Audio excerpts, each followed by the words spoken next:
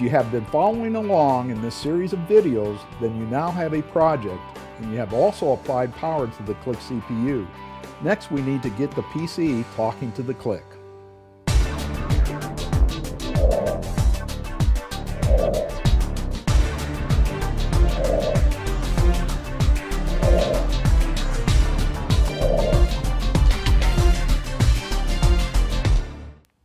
Port 1 on the Click CPU module is designed as the primary programming port.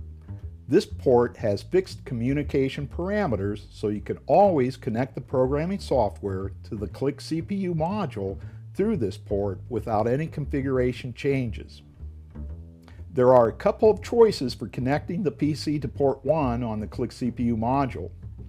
If a 9-pin RS-232 serial communications port is available on your PC, then use an AutomationDirect PC serial programming cable, shown here, to connect between the PC and the CPU's port 1.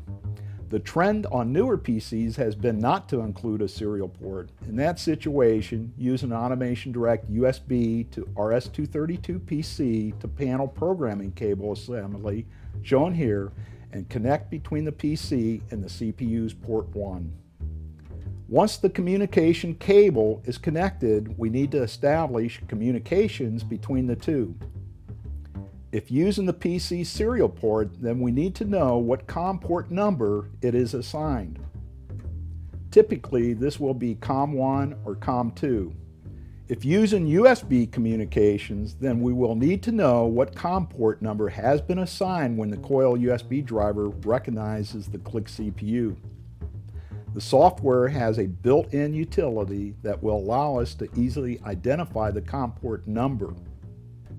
From the PLC pull-down menu in the programming software, select Connect as shown here, or you can click on the Connect icon located on the PLC toolbar.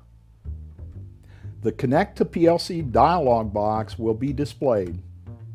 Under the PC COM port number drop-down list, select the communications port that is connected to the CPU's port 1.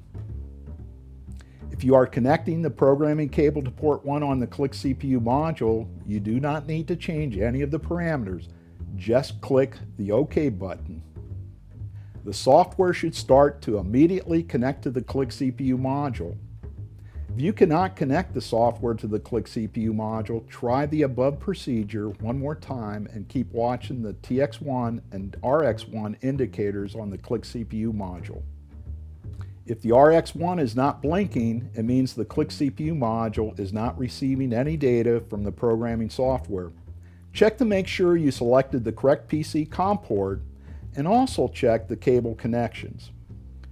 The following Connect dialog box will appear once communications has been established with the Click CPU. It is typical that the project that is opened in the programming software will not match the project that resides in the CPU. The dialog box gives you a choice to either read the PLC's project for viewing purposes, but at the same time allowing the project opened in the software to still be saved, or not read the project in the PLC. We now have communications. Part 7 in this video series will show you how to write your project into the memory of the Click CPU. Until next time, thank you for watching. Have a great day.